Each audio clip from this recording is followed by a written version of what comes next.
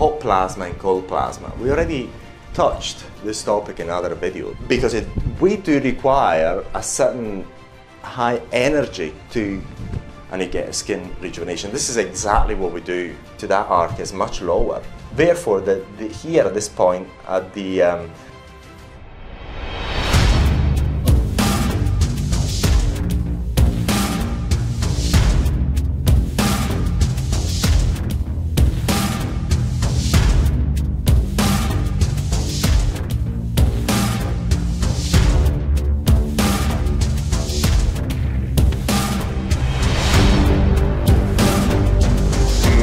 in this video, we're going to talk about hot plasma and cold plasma. We already touched this topic in other videos. However, we wanted to make another one touching this topic so you have a better understanding of this particular difference and the possible applications you can actually do with both. So first of all, we're going to talk about the hot plasma. Well, hot plasma is what we've got in most devices up until today, 2018.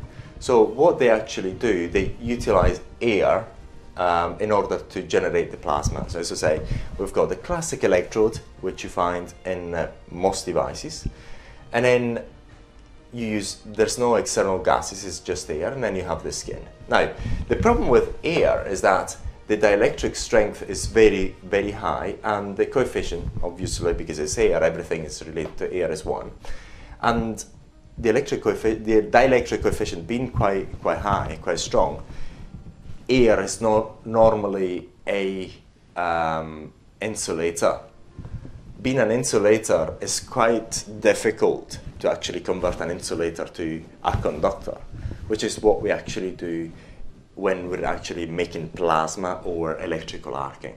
So, but it's possible, of course, and it has been done for many years now, in many different applications in many different sectors, not only the aesthetics but also manufacturing and so on.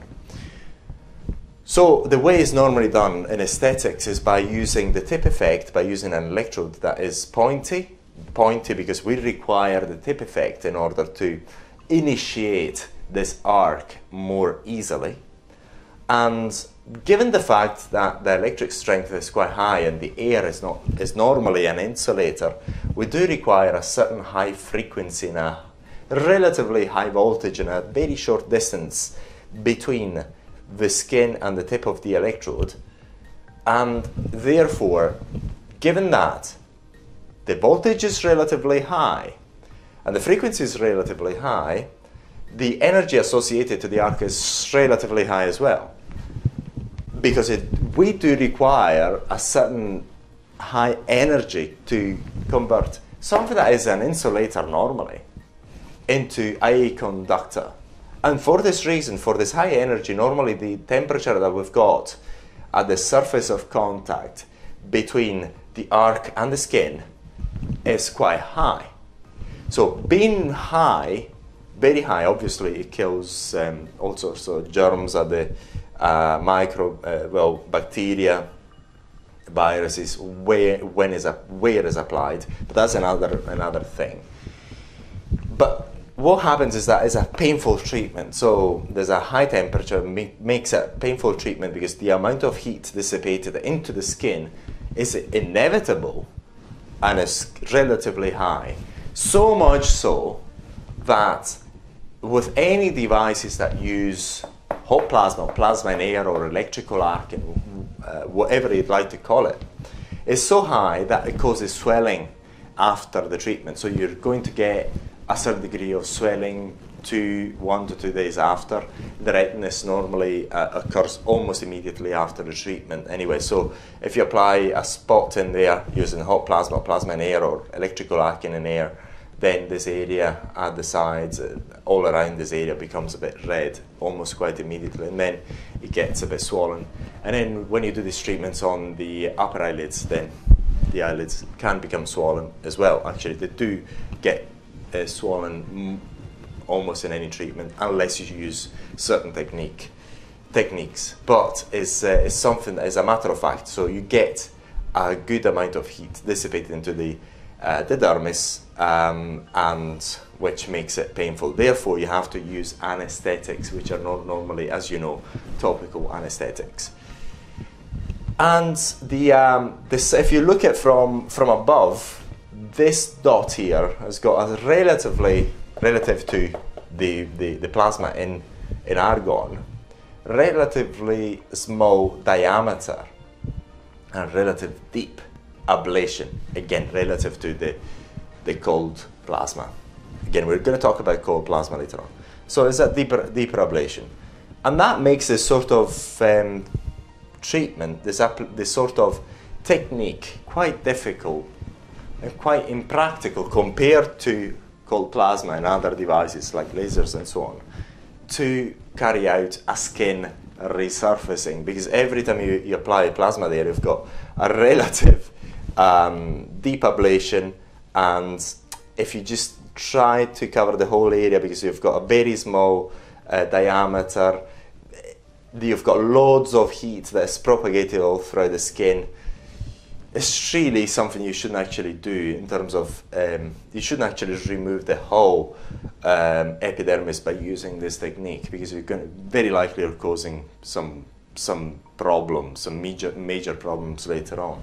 So this is why skin resurfacing, the way we know it, is to say eliminating the epidermal layer all throughout the face, for instance, is not done by using hot plasma. It's done by applying spots. Actually, using the hot plasma is done by applying different spots at a certain distance, so that the heat is actually, it's more the heat than the elimination of the skin that does the skin surfacing using hot plasma, because then, given the heat that you actually propagate inside the skin in spots, as we've seen in the spot operation, then you've got the fibroblast stimulation, and then you've got the skin regeneration later on. But if you want to do in the classic way, which is done by removing the epidermis, this is a bit difficult, and this is why we have introduced the cold plasma. The cold plasma is nothing particularly new, something that's been used for many years in aesthetics as well, and it's the use of the same physics that we've got here with the electrode, but using external gases. And the gas that's been used for many years is argon. Argon is being used because it's got the electric coefficient, which is quite low, 0.2. And what that means is that it's quite easy to convert argon from an insulator to a conductor. And this is quite important.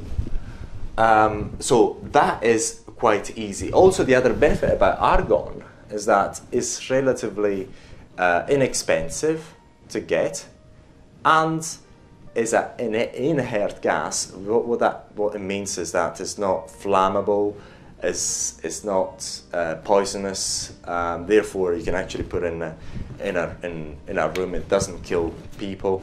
It's not poisoning people. It's not causing hazards of explosions or anything. So it cannot explode. It cannot cause any harm to the individual. This is why it's been widely used for this application. But mind you, what I'm saying about aesthetics has also been applied in other industries for several years using argon and normal hot plasma. So it's nothing new. I'm not reinventing the wheel here. It's been still used in aesthetics. What we have seen is that this particular application on its own is quite expensive in aesthetics, so we give you the option to use argon if you wish. So you buy your own argon and you add it to the device, and then you can actually do it. So what is the advantage of using argon or cold plasma, and why is it called cold plasma? So as I say, argon has got a low dielectric coefficient, so it makes it much easier. It is much easier. You do require a lot less energy to convert that argon from an insulator into a conductor. So that ionization of the gas, which is called plasma, is much easier to take place. So you require normally less voltage, lower frequency, and so on, less energy in order to cause it. And also the distance between the tip of the electrode, if we imagine this is argon flowing through, and we've got the electrode here, that distance is much larger, and also what we've got is that we've got at this point a larger diameter. If we look at this spot from above, we see that this spot here has got a larger diameter that we would get in there. And also, given that the distance is much easier to generate the arc, so also and that diameter is quite larger, it's actually quite easy. It's much easier than this case to actually go through the skin and remove the epidermis, which is what is done in skin resurfacing.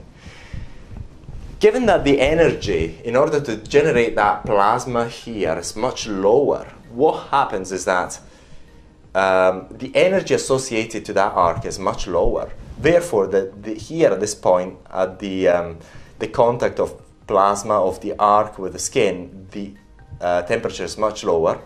Therefore, the heat is dissipated is much lower, and the ablation is much shallower, and therefore is a much better treatment for the traditional skin resurfacing. And there's a lot less pain because, again, given that the heat dissipation, the temperature is lower, the heat dissipation is lower, there's less pain associated to this treatment than you would get with the traditional hot plasma.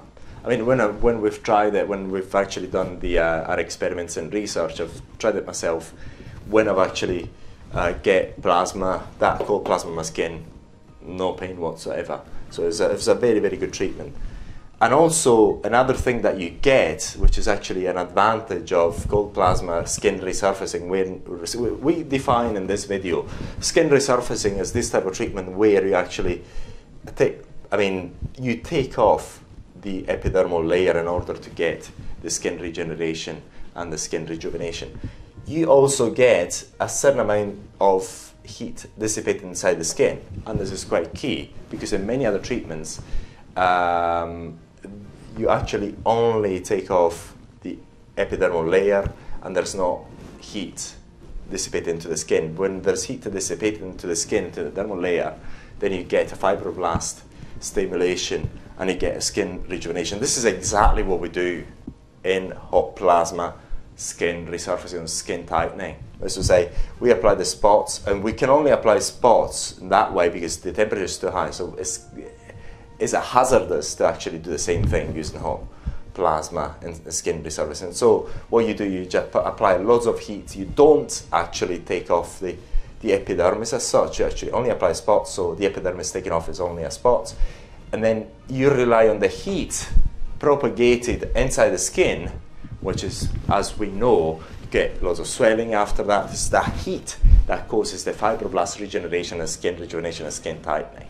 Whereas in this case, you do get that, but you do get a certain amount of heat, but less, and you rely also on the fact that you take off the epidermis, so then you have the skin regeneration, because once you take off the epidermis, the skin needs to regenerate that layer, and you get the skin rejuvenation in these two ways. I mean, getting a bit of fibroblast stimulation and also the skin regeneration. You've got a less painful treatment, and it's much easier to carry out. So what we're going to do is just a recap.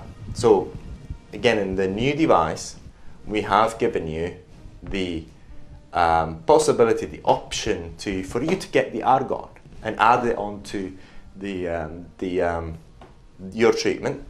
And you can also, as you know from the other videos and the other material we've got online, you can also change the voltage at the tip of the electrode, and you can change the frequency as well. So you've got these parameters. You can change many parameters with a new device. So you get that. So what is the difference between hot plasma and cold plasma? Once again, we don't want to use jargon. This is not the way we operate. We want to explain. Without going into formulas, is normally air is not a conductor, is an insulator, and you do require to get a high to use high energy in order to convert that air from an insulator into a conductor, and this is one of the reasons why the contact area between the arcing and the skin has got a high energy, a high temperature, and it's got a lot of heat, which causes pain during the treatment, and therefore you have to use anesthetics in this type of treatments. And then you still do your sort of skin resurfacing, which we tend to call this sort of skin resurfacing, we tend to call skin tightening, because it's due to the heat, and you do not take off all of the epidermis using this technique, because it'd be too difficult and too hazardous, because again of that degree of ablation you get here, which is quite deep, and also the amount of heat that you get because normally, as you know, what we use in hot plasma is or plasma in air or electrical arc in air is just place spots at a certain distance with each other. We don't actually split spots one next to the other, and this is again because you get a lot of heat and you get a certain amount of ablation, so it's more hazardous to actually put the spots one next to each other. Whereas because of the very fact that the temperature here is much lower, then you can actually go and swipe the area and take off the epidermis much more easily.